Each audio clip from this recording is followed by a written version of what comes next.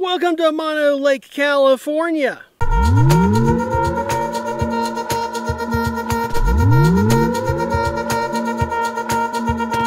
Mono Lake has a really big, rich geologic history and legal history. Let's talk about the geology first. Mono Lake is a wonder in geological terms. Sitting at about 6,400 feet above sea level, the water here is 2.5 times more salty than the ocean. This is kind of an endorheic basin where all the water flows in, but it has no natural way to flow out. So the only way it doesn't overfill and overflow its boundaries is because of the surface evaporation. That is how it maintains its equilibrium. And not the only thing that can live in this kind of environment are brine shrimp and alkali flies. They live 90% of their time underwater in a larva stage, and then they sprout wings and they fly around, and then the birds feast upon them during the egg laying season. There's only not that many alkali flies out today, just a few little scattered clouds here and there, but during the intense season, when they pop out, they are everywhere, and the birds do feast.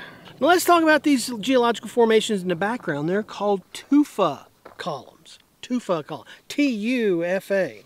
You can see the little, over here, the little tall, like tree-looking structures. They're made out of limestone. And tufas typically form along fault lines. Whenever you find fault lines in this lake, you're likely to find tufas. And why is that important? Well, the tufas grow around volcanic vents under the ground. So when the water from underground comes up, the highly calcified water, it mixes with this salt water, which is kind of carbonic. This lake is a saline soda lake. It mixes with the carbonates in the water and forms limestone. All these tufas, these little columns, are just like fossil springs. Now, usually these tufas, when they were created, they were all underwater. And this brings me to the legal history of Mono Lake. Back in the day, when Los Angeles was growing into a very large metropolitan area, they were running out of water.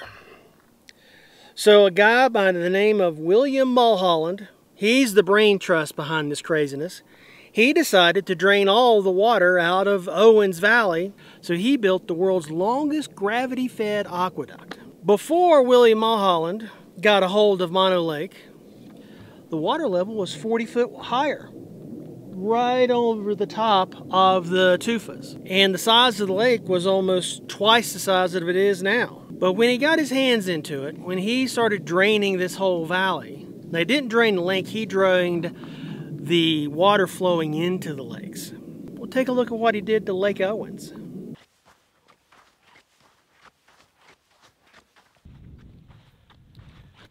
And this is all that's left of Owens Lake. The only thing left after Los Angeles diverted all the water is the salt, coyote tracks, and roadrunner tracks. This used to be a lush, large lake with a very healthy outer forest ringing the lake. There's a nesting site for California gulls, numerous other birds. It was an extravaganza of nature. And now it's a salt pit. Currently you can see the little hay bales in the back. They deployed hay bales all in this area to keep the sand from blowing away, to help keep what's here from blowing away. It's a task that you're forever going to be fighting off the devastation. This is what an imbalanced ecosystem looks like. This is what an ecosystem that has been ravaged by water diversion looks like. This is the remnants. This is the carcass. Water diversion in California is a huge issue. In the San Joaquin Valley, I've covered other issues concerning water and drought, and here we have the same thing. Drinking water diverted from the Sierra Mountains, the Sierra Nevada mountains, to Los Angeles. through one of the longest aqueducts in the world. It's all downhill from here to LA. And this is the glorious devastation that's left behind. We've got to stop doing this to the planet. We live here. We've got to start taking care of it. I mean, yeah, you know, draining the lake did create jobs. The town we just went through, Keller, it's part ghost town, part deserted third world country. Yeah, salt mining. That's not a career. No one goes to school for salt mining. No one improves their lot in life with salt mining. Only thing left here now is to just manage the devastation. And remember, William Mulholland is the brilliant guy that was actually going to dam Yosemite Valley and capture all that water. But at least he did take the time and hire some artists and some photographers to take pictures of the Yosemite Valley before it was absolutely destroyed by his water-thirsty friends and his water-thirsty business. But the only reason Mono Lake is still here is because of the Mono Lake Committee.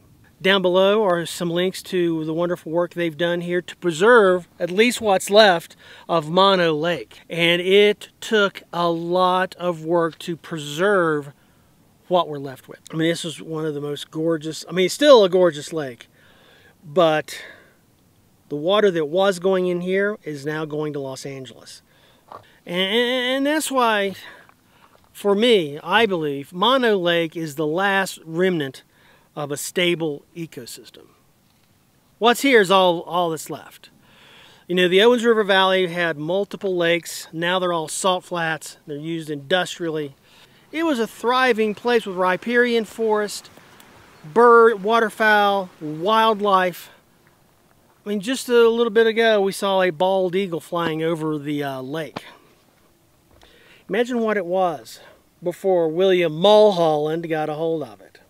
But this is all that's left of a destroyed ecosystem, is Mono Lake. And if you're ever coming around, please come by and visit. You will be glad you did. But if you're ever through here, please take time to visit the Mono Lake Committee Visitor Center.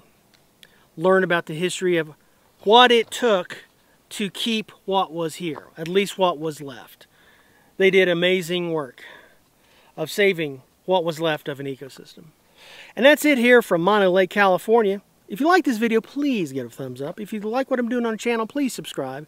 If you got any questions, just drop those in the comments below. And until next time, I'll be your lab partner. Take care. Goodbye.